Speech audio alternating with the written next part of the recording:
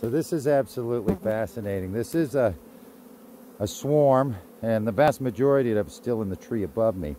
But one of the things I like to do is if I'm trying to catch foragers or just trying to lure some bees in and I don't have necessarily a lure, I like to put wax coated frames in here.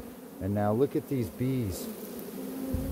These bees are running right to this hive, and they're coming up into it, and I think they smell that wax. But every one of them is moving in the direction of this box. I mean, I'm going to hold this still and just watch the ground all move in one direction.